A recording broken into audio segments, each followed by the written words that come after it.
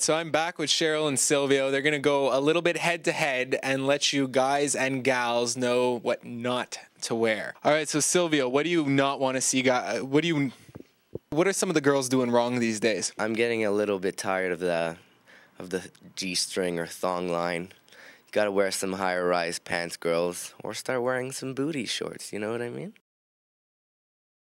Cheryl, what do you see on guys that rubs you the wrong way? Well, the faux hawk, the FOMO. I think we're all agreed that the pink polo shirt look is done.